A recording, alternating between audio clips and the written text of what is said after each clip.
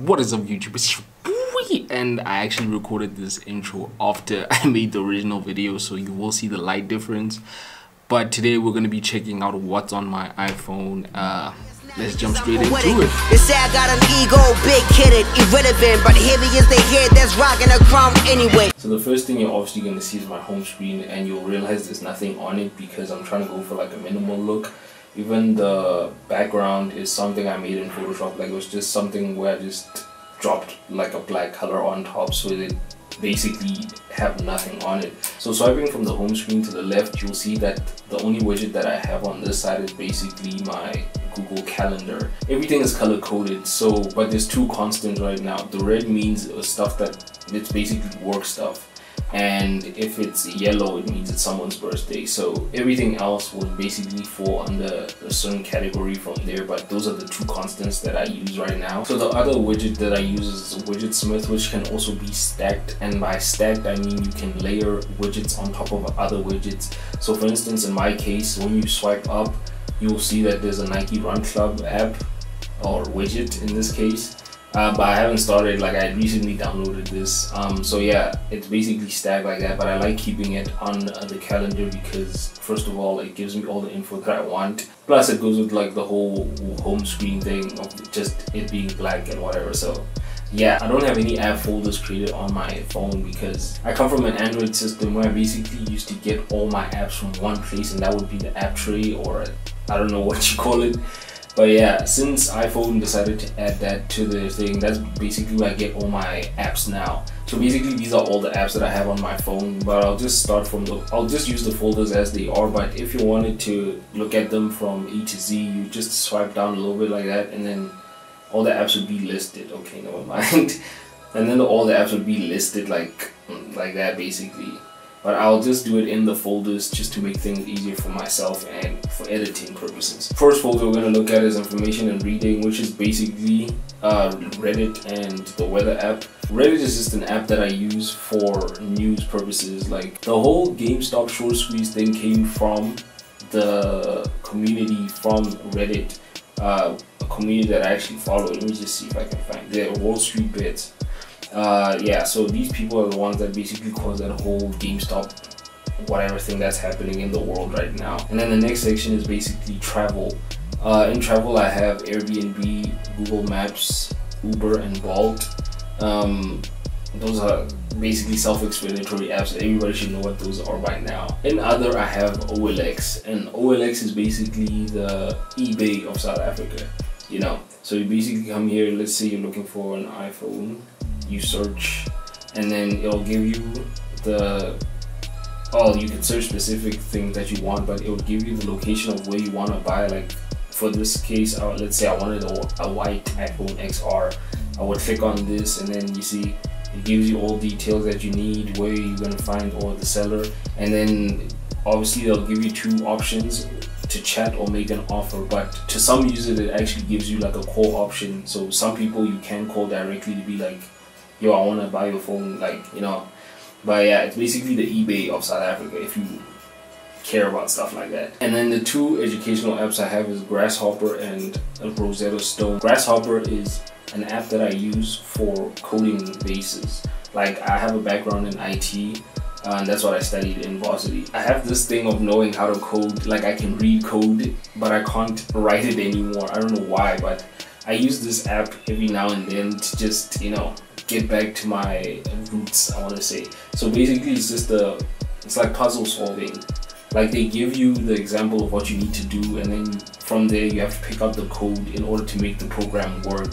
And that's basically how that works. And then Rosetta Stone is a language-based app which I'm using to currently try and study, not study Japanese, but I'm trying to learn it because Japan is one of those places that I actually want to visit.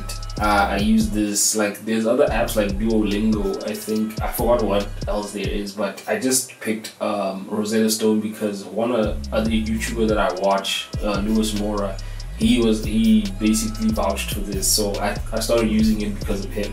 And then in the health and fitness, this is home workouts. I have Nike Run Club, and then there's the health app. Well, there's nothing special about these are just home workouts, you know.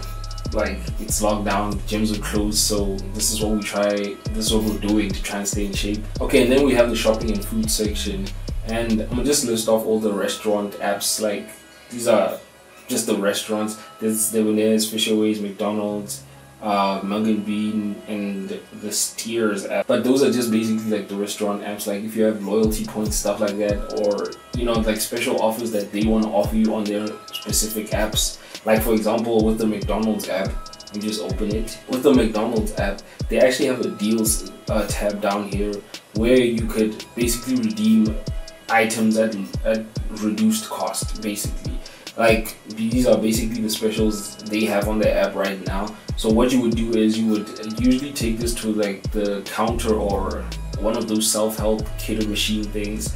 You click on the option that you want. In this case, as you can see, I'm recording, but you would then press redeem, and then the QR code would show up on your phone, and then you just scan it on that thing, and then basically that's how you redeem. And then, you know, instead of buying like a Big Mac for, I don't know, is it 40 Rand now?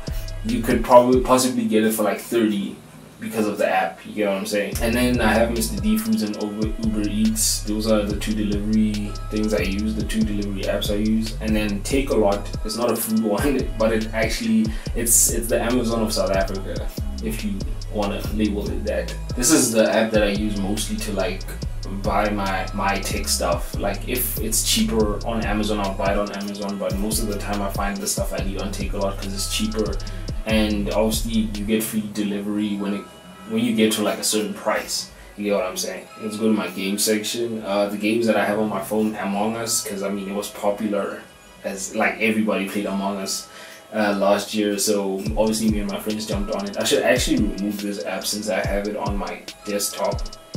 Like I have it on Steam, so I don't need it on my phone anymore. And I have Brain Test, Call of Duty, Soccer. This is actually one of the dumbest games I have, but you know, it keeps me busy when I'm in town and stuff. So all you do basically is just swipe to where you want the ball to go, and okay, like I got defended right there, that's stupid. But this is one of those one-handed games you can play just to pass time basically. And then the next app is Swipe Fight. It's also like a one-handed fighting game. So basically you fight by swiping up, down and stuff like that. Like, but I think down is to, ooh, get out of here. So basically down is just to dodge, and then basically, yeah, I just won. And then I have Wild Rift, which is the mobile version for League of Legends. And then to my productivity and finance apps, you can see that there's a lot. Now, the ClickUp app is basically a productivity app that I feel like everybody should be using. It replaces Notion for me, because I know some people have Notion, like people live off of Notion. Like ClickUp is basically Notion plus more. It's like a combination of Asana, Monday.com, like a lot of these apps that get sold separately by different names. Like ClickUp is basically a summary of all of these apps into one. Plus, the major selling point about this is that it's free. I can't really cover it right now, but trust me, if you do your research about this app and then the other productivity apps, you'd realize like this app actually does a lot. Easy Equities is basically the Robinhood for Americans who are watching this, or anybody else who's watching this. But yeah, you basically buy stocks on this app. So this app is basically one that I use to track load shedding in our area. So you basically just come down here, pick your suburb and whatever, and then so where this smiley face guy is, where it says not load shedding, it will tell you the stage of load shedding if you have load shedding in your area, and then you just click on your location, and then from there you can check which stage it is. So if it was like stage 2 load shedding, you'd see like the electricity would go off around 6 until 8:30 in your area. And for the people who don't know what load shedding is, it's just basically a blackout. It's basically when the country decides like, no, this part of the country doesn't have electricity for this amount of hours, or you know what I mean. That's basically what load shedding is. It happens every now and then, so yeah, we got used to it. We even have apps for it now, I mean, so we got pretty used to it. LastPass, I use that as my password manager. I have Notes, PayPal. I should actually get PayPal for Business. And then I have Reminders, Share It. Oh, I have Share It because I still use a PC. And then the creativity folder There is the camera connect. I use this app to basically control my camera from the phone. And then there's clips. Basically this app, I use it for my Memoji. I just use it so I can use my Memoji more. So, you know, stuff like that. And then there's the Later app. This is basically an Instagram scheduler app. You can use Anum or Planoly if you want. As you can see, I also still have Planoly because that's where I moved from. Like, Planoly is just one of those, like I said, it's just there to like organize my Instagram and stuff. And then we have Lens Distortions, which is a photo editing app. As you can see, I was just testing it out here. My favorite photo editing app though will be Lightroom. I use this all the time. So the next app is Spark Camera. Now this app is basically one that I use for a lot. I try to use it a lot for my Instagram post. So basically how this works is I would use this app to try and make creative content.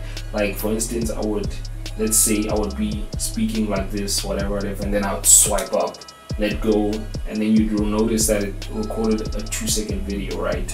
And then maybe let's say I switch the camera and I start from here, and then I just swipe up and start recording again, and then I'm like, that's my camera, bam, I let go again.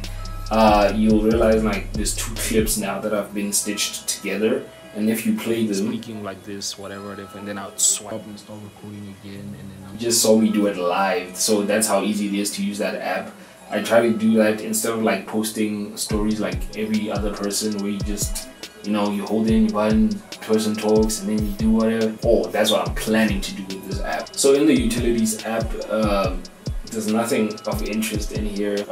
Meteor is basically internet testing apps. And then my socials, which is the lost folder. I don't really use Twitter that much. Telegram, I use it literally to contact one person, which is my drone guy. My chatting app of choice is now Signal.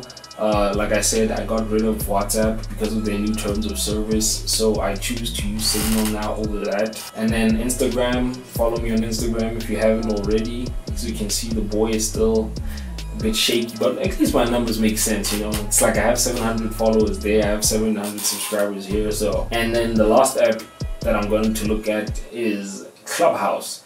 Now Clubhouse is an invite only app. Like, not a lot of people are in here, like, you know, it's not like an app you can just download and start using. Like, you have to be invited to use it, and by chance I'm lucky enough to be invited to this. This app basically is like a community of creators and businessmen and whatever. Like, there's actually rooms where you can find literal celebrities, and there's actually like options where you can like lift your hand and whatever, and they can make you a speaker, and you can basically be talking to your favorite celeb or whoever. But you shouldn't use this app to be talking to celebs or whatever, you know. You should be using this as a growth platform, because that's what it is. The whole purpose of this is for creatives and whoever, like these people, to like try and help you like realize the bigger picture and stuff like that. So if you ever get the chance to get invited to Clubhouse, honestly, like, don't play with that. Don't play with that. Like, use that thing as much as you can. And basically that's all the stuff that I have on my phone. Anyway guys, that's what I have on my iPhone. I hope you guys enjoyed the video. Please give it a like. Let's reach for the stars and get 11 likes this time on this video. Yeah, catch you guys in the next one. Peace.